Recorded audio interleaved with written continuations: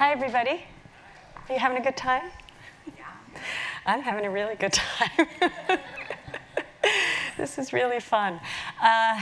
Not only am I having fun, but it's just such an honor and privilege to be here and be part of this. And so I'm just going to spend the next 15 minutes to give you a little bit of why I was very kindly invited to participate in this. I hope most of you have visited the Ode to Color exhibit on the other end, and if you haven't, I hope that you'll go afterwards. There's a lot to see and a lot to digest, and I don't want to give it all away, so I'm just going to give you a little teaser about it. But before I do, just a little bit of background on who I am, context. Textile designer, designing lots of products for interior spaces, both commercial and residential. I work not too far from here in a studio in Chelsea. I call it the White Box Sanctuary. Why? Because it's all white, with the exception of all that we're working on and cooking, which can be all kinds of materials and all kinds of colors. If you'll see here in the conference room, I organized my books by the color jackets. And I didn't always, but I could never find the book I wanted. But then when I started to organize it by color, I could always find the book I wanted, which is when I realized color was my first language. And from that, became a textile designer. And in this studio, which we call the Creative Tank, and that is my gorgeous team, we are painting, we are drawing, we are sketching, we are sewing, we are making things in all kinds of crazy ways, because what's really important to me is that we're using our hands. And of course we use technology eventually, but I like to start with the hand because I believe that's where the soul of things come from. We're even plating and using all kinds of materials.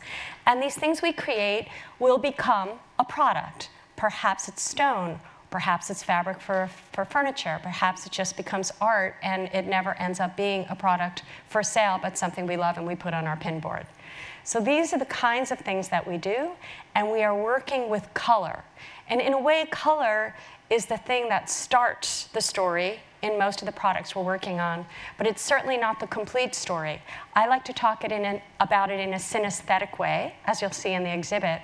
It's not just what color looks like, but it's how it makes us feel.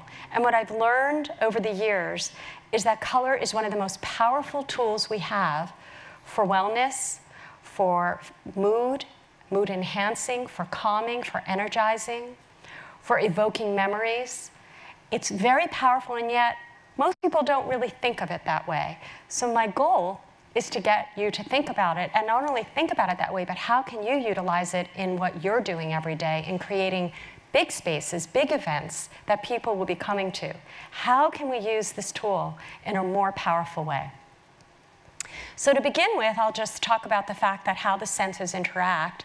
And what you'll also see in the exhibit is scent and music, even taste from this beautiful dinner last night that these incredible chefs created are inspired by these worlds of color, which I'll get to. Think about if you're immersed in nature, how you might feel. I just look at that picture and I start to feel healing and calm. So that brings me to the book that I wrote a few years ago called Ode to Color, which is exactly what the title says. It's an honoring of color in all its ways. And it is 10 chapters, 10 color worlds that I created that are personal to me, that may resonate with you. Some you may hate, some you may love, some you may be indifferent to. I invite you to come up with your own as well. But get it started, get it going, ignite with seeing which ones you do respond to. I am going to give you just a little tasting of each now, and then invite you to obviously do a deep dive in the exhibit. This is Waterside, and I'm not going to say much about it. I'm just going to show you the pictures. This is called Silverlight. This is called Garden Party. This is called Night Shadows. I like to say Night Shadows. I can also apply voice, actually, to these in the way I say them. This is Whisper. These are the Whisper colors. These are the Out Loud colors. And these are the at ease colors. Passion, these are earthly colors. Alchemy. We're using a lot of that word these last few days. And finally, fragrant woods, my personal favorite. So, these are the color worlds that evoke different feelings. And what I've done for you, because you guys are creating spaces for events, for where people are coming together, is an example of how you can use these in a way that will make sense and affect your audience in profound ways. So here's a few examples. Alchemy, which is all about the warm metals, the gold. How do we feel? This is the palette that I have for that, but how do we feel when we're in a space that has these elements of gold? We feel special. We feel like we're in an expensive luxury space where we are king or queen. We are noble. We are treated well. So when you want people to feel that way in a space, you've got to put some of those warm metal golds in there. Part of the alchemy world for me is the sun, and it's really important for natural light. It makes a really big difference. And a lot of these big spaces, especially where there are conferences, there's not a lot of natural light. And as much as you can play with artificial light, which I'll get to, natural light and natural sunlight pouring on us is a magnificence that is important to feel depending on what you want to do in your event. I also want to talk about this world as it relates to creativity and enlightenment. If you have an audience that you want to think more creatively, this is also a very good world to have around you. Just have a few examples here. I put this in here because I say there's certainly a reason why countries fought over the ownership of this beautiful work. And when you see it in real life and you see the real gold leaf glisten, you understand, maybe not intellectually, but you understand on a visceral level why this makes you feel a certain way. Certainly beautiful frescoes and religious spaces relate to enlightenment and miracles, like the honeybee. So this is all the world of alchemy, and you can think about how you can integrate that into spaces that you are working with in your space. This is my favorite image from that. So now I'm going to give you just two other examples. My favorite, fragrant woods. A lot of conferences, a lot of events, a lot of just people are talking about sustainability in every way. So why not utilize those kinds of worlds and color in your spaces? So this is the palette. It's a lot of these deep greens. I call them the cool earth colors, not the hot earth. The hot earth is a different color world called earthly. But the cool earth is nurturing from your legs all the way up, and it's healing, and it's connecting you to the earth. It is connecting you to nature. It's inner work, and it's giving.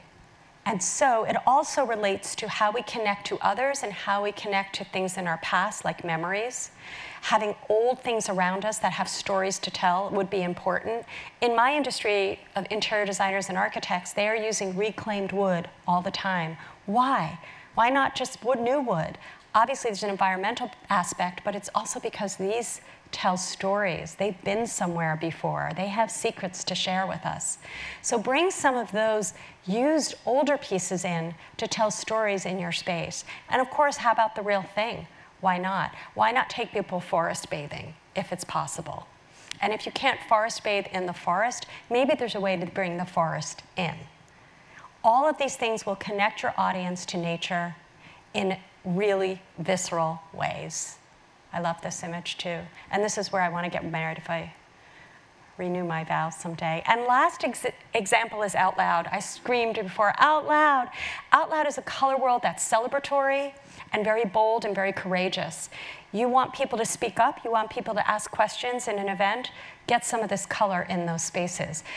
Don't do too much, though. Too much of a good thing is too much. It can make you it could make you nauseous. You don't want that for your audience. But you have to know the right balance, as we do in everything. We've talked a lot about balance this conference as well. This is the palette. As you can see, it's super, super highly saturated. And it's the main palette that Interestingly, I don't work with a lot in my work for interiors, but I recently did a fabric that was with very strong colors like that, and a chemo center wanted it for all over. And I said, why? Why are you putting a chemo center? Don't people want quiet colors when they're healing? No, they need the energy.